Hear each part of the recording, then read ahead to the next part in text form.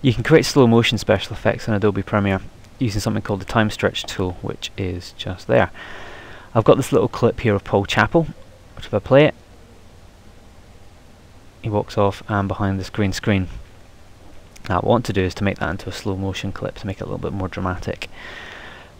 So I'm going to need to stretch it out a little bit to make it longer, but I can't at the moment because there's no space for me to do that. I've got clips right up against it. So the first job to do is to give myself a bit of room. So I click on the selection tool arrow there, just a normal black arrow, and then click and drag a box over all the clips that come after the one I want to stretch, and click one and just drag it up to give me a bit of room. I'm going to bring them back later, so it doesn't matter how far I drag them. So there's my clip there. There's my time stretch tool, it's a little clock. Click on the clock, and then if I select that clip, when I put my mouse over the edge of it, I've got this little red bracket with a bendy black arrow.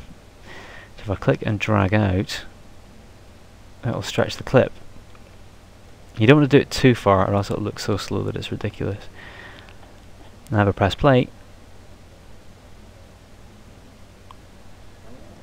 there's my slow motion special effect. Now what you can't hear at the moment is it's taken the audio from that clip as well and stretched that out.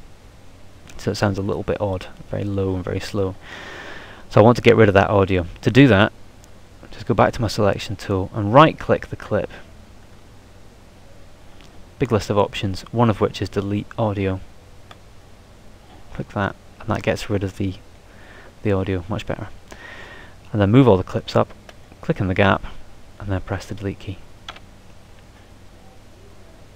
Job done.